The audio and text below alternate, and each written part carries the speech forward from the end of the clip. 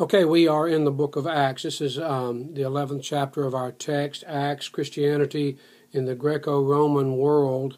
And the purpose for these short videos is to add to your study. I hope things are going well for you. Once again, this is a survey course. It's very easy to just go quickly through material, and my desire is to add to that a little bit by way of inspiration and insight so that this can become more meaningful for you. Acts is easy to be viewed as just simply a narrative. It's just a story, but it's far more than that.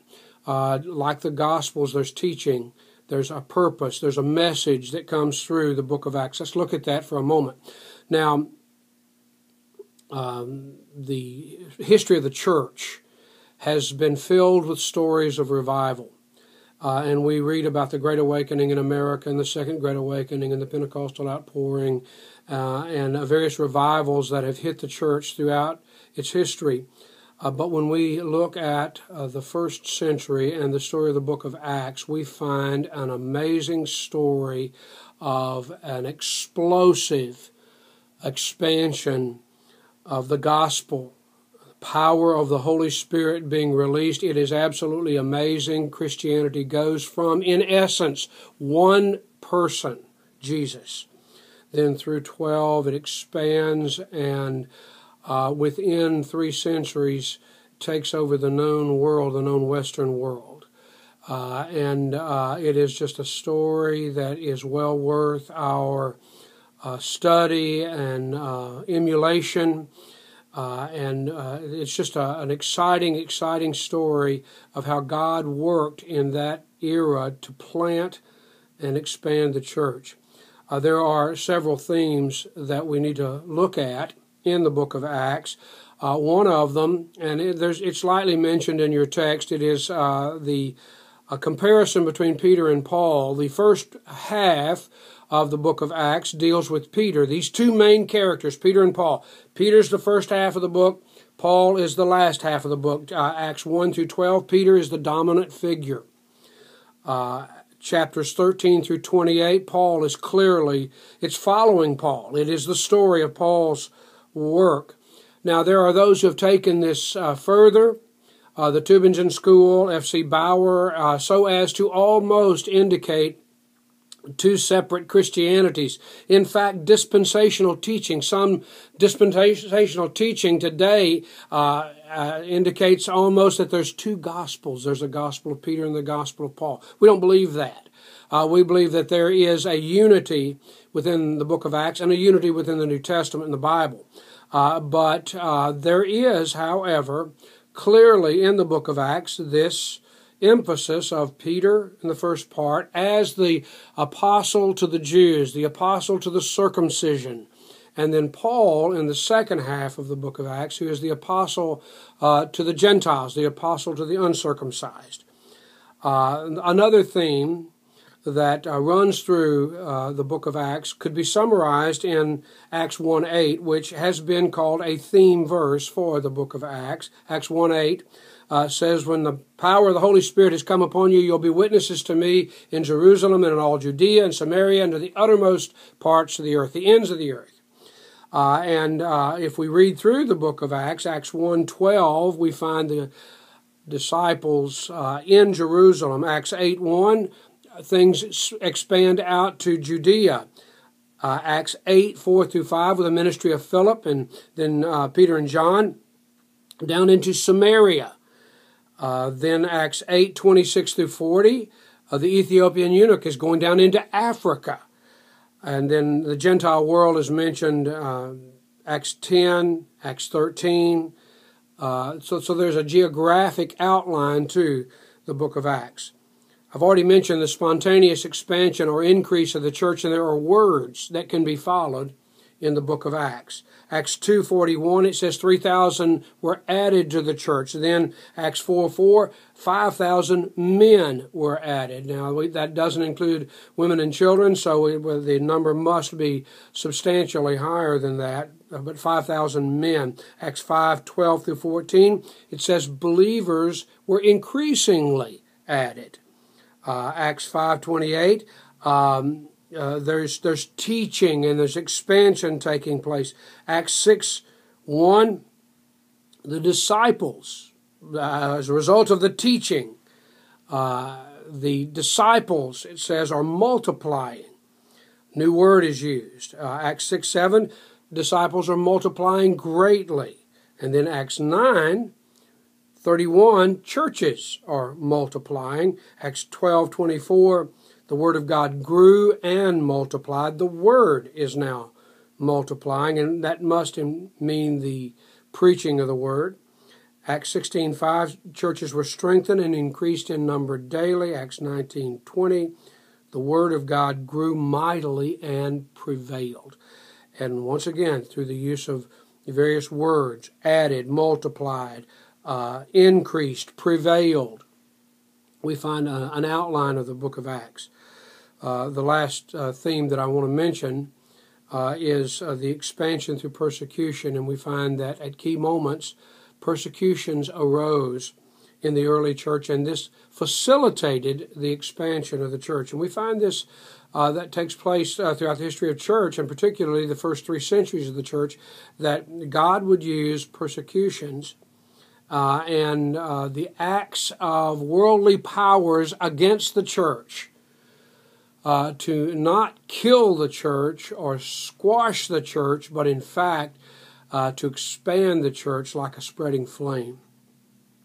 One last thing I want to mention to you that you might take note of is this transition from Jerusalem to Rome. That's the geography of the book of Acts. And it begins in Jerusalem, ends in Rome, starts Jewish, ends Gentile. And there is, from a theological standpoint, the movement of Christianity from being a subset or a sect of Judaism, merely a part of a larger sphere called Judaism, to being freestanding on its own, a faith in and of itself. And that transition takes place throughout the book of Acts.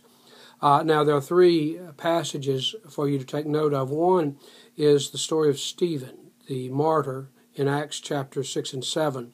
Now, anytime extra time is spent on a particular story, take note of that. And we find that an entire chapter, the 7th chapter of Acts, is spent on Stephen's sermon. And it seems somewhat redundant. He just simply tells the story of the Jewish people. And it's very detailed, Abraham, so forth and so on. But we find that the Holy Spirit and Luke, as his instrument, felt it important to write down the entire sermon. Well, why is that? Well, let me read you the conclusion, or in essence, the punchline of that sermon. The invitation, if you will, the end result. And at the end of the sermon, Stephen says these words. This is Acts 7:47. But Solomon built him, God, a temple, a house. He's talking about the temple in Jerusalem.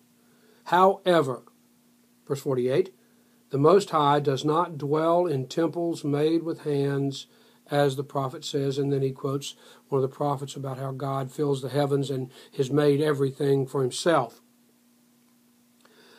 Stephen says this, and then he says, you stiff-necked and uncircumcised of heart, you crucified Jesus. And Jesus is the new temple. Now, when they heard this, they gnashed their teeth, they pulled their hair out, they screamed, and they said, kill him. And why did they do that? Because the temple is the center of Jewish religion. And Stephen, in essence, says the temple is history. It is done. It is over. It's not needed anymore. Why? Because a greater sacrifice, the sacrifice of Jesus, has come. It got him killed.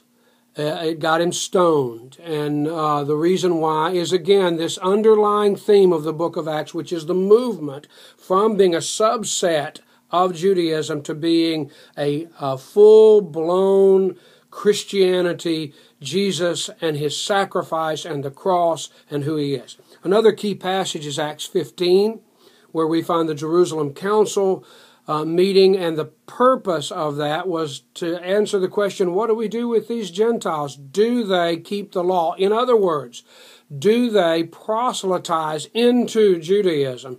Do they become Jewish proselytes? Do they keep all of the law? Do they become indistinguishable, virtually, from the Jewish faith? Do they come under Judaism, or do they stand alone? And the answer obviously was that they stand alone. They don't have to keep the law. A few minor details were added, but they were not called to become ritualistic Jews. The last passage that is key in the book of Acts is we find Acts 20, 21, 22, to Acts 26, I believe it is, 21 through 26, that we find a detailed account of Paul's last visit to Jerusalem.